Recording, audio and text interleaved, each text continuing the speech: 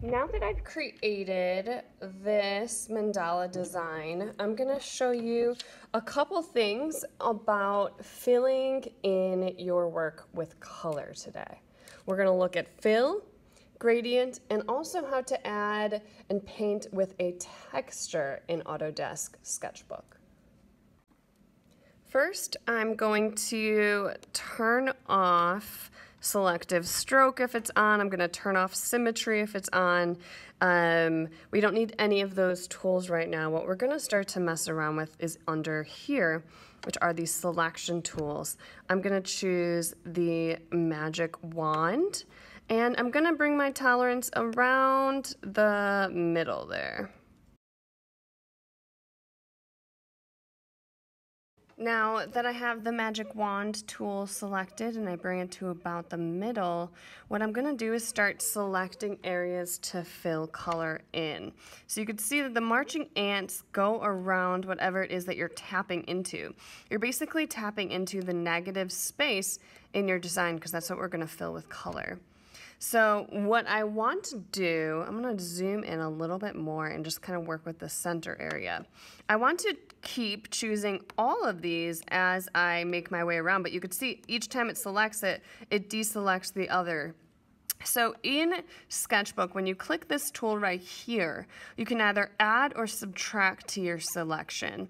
And this tool will just keep, each time you click something, it deselects the next until you click here.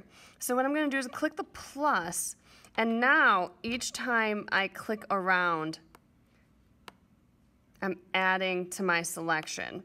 And you know if it's adding to your selection because you start to see those little, what we call marching ants. Oh, now I just selected a whole bunch of things. So you could either just delete a section and clear it if you do something like that. Also, like if let's say I did something like this where I'm getting a couple of different things, but I want to get rid of that selection, that's where you use the subtractive selective tool, and you just click to remove, click the plus again. I think what I'll do is I'll select these all the way around each of these little triangles.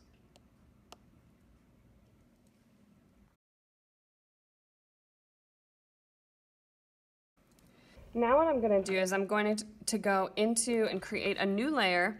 These selections are still there. And now I'm going to go to the paint bucket here and look at my options for filling color. So with the first one, that's just going to be a blanket fill with color. You can see it's done in one step. The other option, this is going to give us a gradation color. So you could see when you click that tool, it shows you a couple of different colors here, and you can adjust that gradation by clicking on to that little circle. Maybe I want to do a dark blue, and I want the beginning one to be a teal blue. Ooh, I kind of like the gray in the center. So that's how I get myself a gradation. You can also do kind of a radial fill, which will, let's say I do that. It kind of looks a little bit like the gradient fill, except you can choose to have a center color and have that halo out. This might be really nice for a mandala because we want to work from the center and out. So I'm going to switch those colors again like I chose before.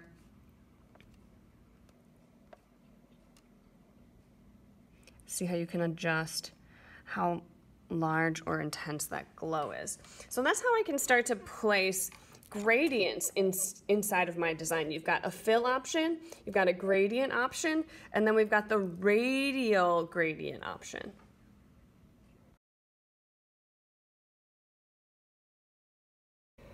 Now you can see that the gradient fill that I placed in there is in its own layer because when I had a selection, I clicked new layer and placed it in there. So what I'm going to do is I'm going to show you how to paint with texture inside of Autodesk Sketchbook. So over here, we've got these different blending options, and I'm gonna click something called overlay.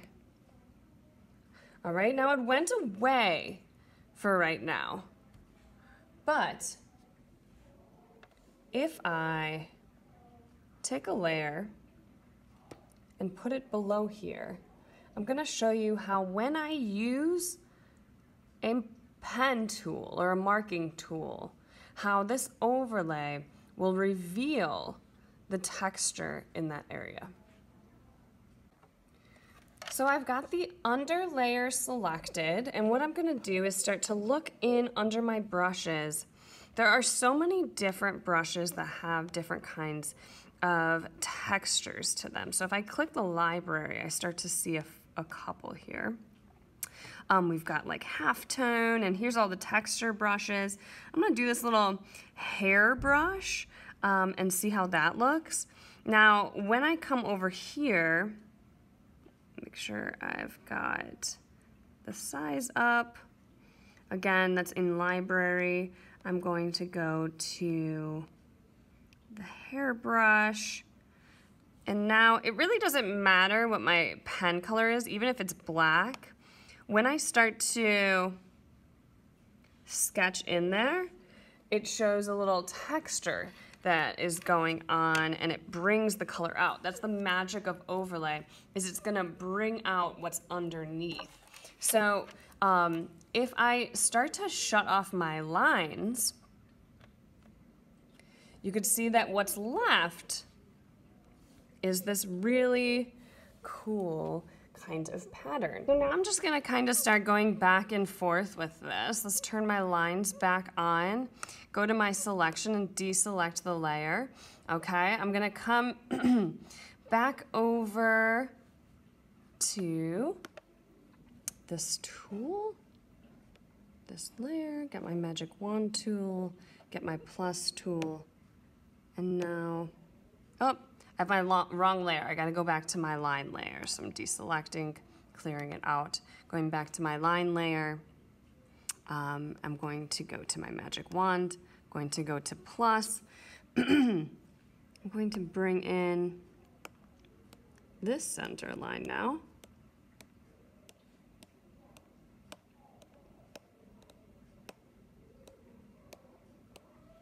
All right, I've got them all selected.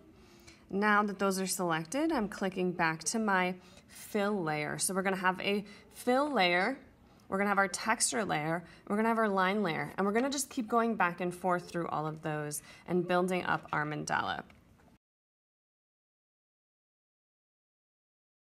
So back from the beginning steps, we click our line layer, we make our selections using the magic wand and our plus tool. I'm gonna bring this little center guy here.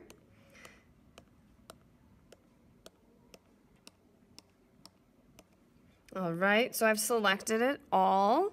Now I need, before I fill, I wanna make sure I'm back in my overlay layer, and I'm going to go ahead and fill again with my radial fill. But the only thing is this time, if I go in and start to add my radial fill, I don't really see it right now. And that is because I've got my overlay on here. So if I come back here and you want to see it, click normal. So you could see that you can actually see that it is being filled here. But we don't really see it in overlay until we come back to our texture layer and go through those steps again.